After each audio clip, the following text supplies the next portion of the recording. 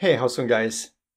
So in this video, I'm going to show you how to create a dividend history scraper template using Google Sheets.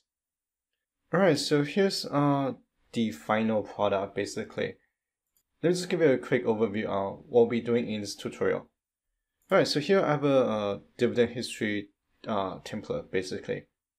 And here this table is populated to a function called import XML function. And we're going to create a scraper to scrape the dividend histories from this website called streetinsider.com. Now let's say if I want to extract the dividend histories for a different company. So here let's go into Nasdaq's dividend calendar. And let's say I want to extract the dividend history for this company, the Andersons Inc. And the ticker symbol is going to be ANDE. And all I need to do here is I just need to update the ticker to ANDE. And that updates the table. And this is basically it. Alright, so let's create a new blank worksheet. And fortunately, the template is really easy to create. So here in cell A1, I'm going to type base URL. And I'll go into Street Insider's website. And I'll grab the dividend history URL. And I'll paste the URL in cell B1. Alright, so if we look at the URL address, after the question mark is going to be our query. And the query value is going to be the ticker. So here we're going to convert this string to a dynamic string. So I'll concatenate the query without the ticker symbol. And since I know my ticker symbol is going to be located in cell B2, so I'm going to type the cell location B2. Now in cell A2, I'm going to type ticker. And cell B2 is going to be the ticker symbol.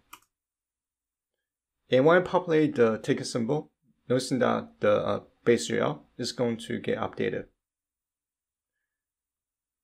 Alright, so here let's go back to Street Insider's website. And let me zoom in a little bit more.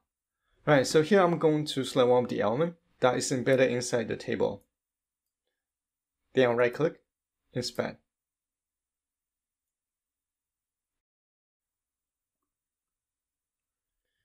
If we look at the HTML source code, if we examine the parent element, here we have this table tag. And this table tag basically contains the table information. And the class attribute is going to be dividends. Alright, so here let's go back.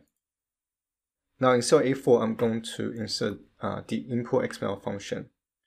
The import XML function allows us to write the XPath query, which is going to be the query language we use to query different elements from a web page.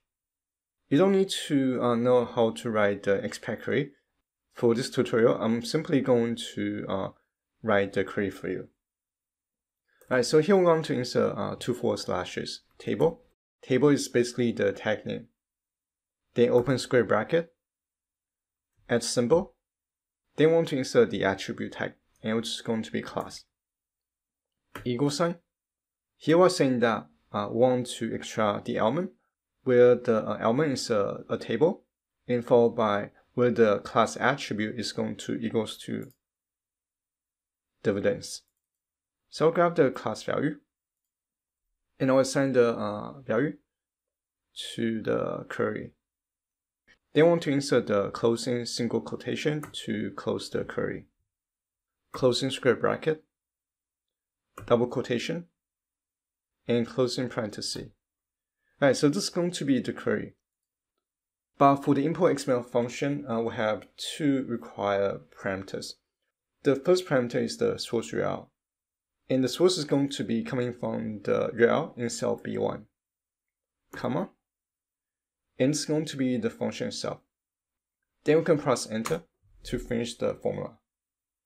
Alright, so here notice that we're getting a very long string.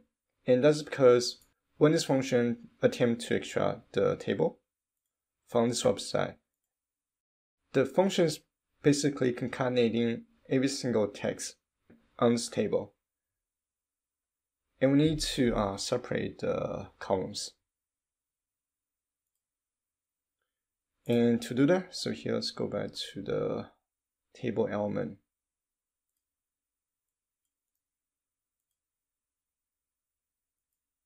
If we examine each row, every single row belongs to this tr tag. So what we need to do here is we need to go back to the formula. And let's go back to the expect query. Inside the query, I want to specify from the table itself, I want the row only. And I'll convert the string into a table.